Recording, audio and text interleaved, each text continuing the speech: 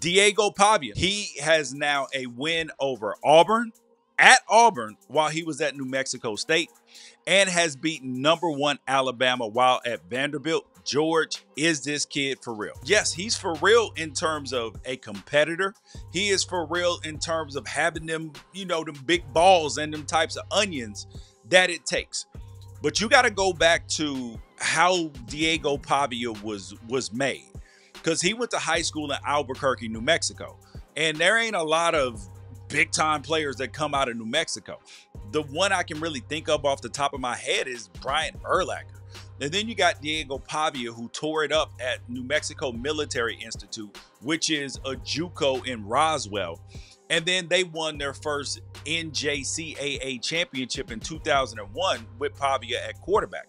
And then he turned that and parlayed that into a scholarship at New Mexico State under Jerry Kill. And then about halfway through that 2022 season, they just let him loose and let him do his thing. They let him cook.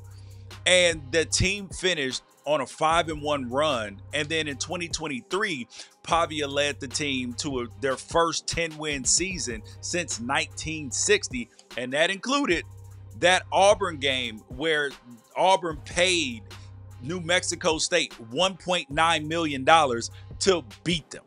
Now, at that point, you would think, okay, that Diego Pavia would never actually have to pay for a drink in Tuscaloosa because he beat Auburn for the rest of his life. But not no more, though. They're going to make him pay double. They're going to need to go in witness protection. And the kid ended up in Vanderbilt out of the transfer portal after Jerry Kill and Tim Beck took assistant coaching jobs in Nashville under Clark Lee over there at Vanderbilt. And then that's when Aria Gerson at the Tennessean, he wrote just about how Diego Pavia was different. Now, he's a competitor. You can just look in his face, look in his eyes, and he don't have that quarterback face thing going on, because this dude was a high school wrestler. And how many quarterbacks actually wrestle? And the dude's mom is a savage too. She refused to talk to him after losses in youth football to teach him to hate losing. Bro, mom was in on the gig too.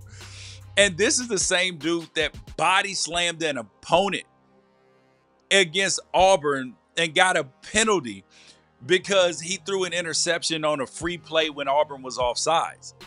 And then his quote was actually hilarious. He said, "Once I step on the field, I'm going to dominate in every single way. I'm going to be the best player on the field every time I step on the field." And I absolutely love it. I love it.